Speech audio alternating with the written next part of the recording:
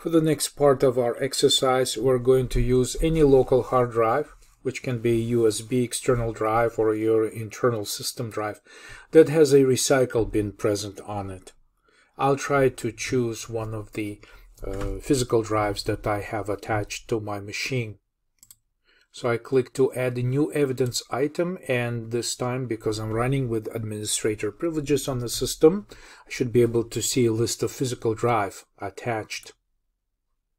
So I click next, and this is the list of physical drive. So let me try one of these drives on my system. I click finish, and it gets added to the evidence tree inside FTK Imager.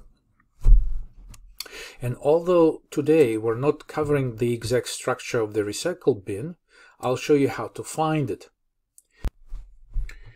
We will be able to discuss the actual structure of the recycle bin in the future. For now, if I expand my drive, you can see that it shows me that it contains a partition with a specific file system present on it. This is NTFS, New Technology File System, and it takes a little bit of time for FTK Imager to load the file system structure into its memory.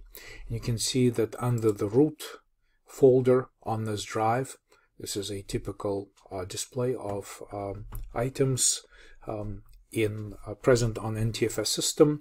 One of them is a recycle bin, and recycle bin is organized as user identifiers of the users, and the subfolders here contain the actual items. As I click along here, you can see that some files are still present in the recycle bin area, and some of them with an X icon are actually being deleted. So here are challenges to see if we could recover any files that have been previously deleted from the recycle bin. In other words, deleted from the recycle bin permanently. Okay, so let me just try an area here. And you can see that the recycle bin is organized as a series of these encoded subfolders that correspond to specific users. So right here, I have a list of some folders that were actually deleted from the system. And you see that these folders physically themselves were already deleted from the recycle bin. And we can try to see any of these. For instance, here the file is being already deleted, but FTK Imager allows us to see the actual content of it, which is still available. So right here there's another file present here, and although the files were deleted constantly, this information is still available for recovery. Now, if we want to talk about the difference between recycle bin and Windows File Explorer, of course, a Windows File Explorer will not let you recover items that were permanently deleted. So I'll let you fill in this answer using your own words. Can FTK Imager recover files that were permanently deleted? The answer, of course, is yes. Because what you can do here, you can right-click and say Export Files. So basically, you can still recover the file if it was physically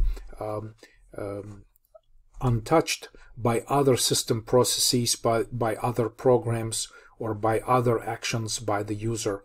If the actual content still remains in its original form as it was written into the recycle bin when the file was deleted by the user, you can see that you can still export these files. And if I click export, it gives me an ability to specify the folder, and will let me make my choice, I don't know, documents, and then export a physical copy of this file. So you can see the message says that one of the files was exported successfully. FTK Imager allows you to export folders as well as files, so you could be exporting the entire folder of information in one step. I just click OK to close this dialog box. When is the recovery of permanently deleted files no longer feasible? I could indicate two possibilities for you. In one instance, the drive itself could be physically damaged. Then, of course, you'd have trouble recovering some data from it. In another occasion, the user could have already overwritten previously used blocks of information on the drive with new pictures, music, photo, video, whatever information they like to store on that drive, and of course then the original data is no longer recoverable.